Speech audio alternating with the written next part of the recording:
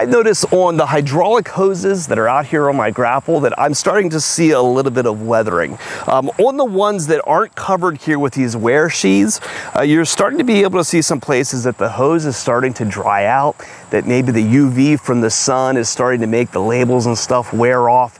And over time, that kind of wear is going to continue.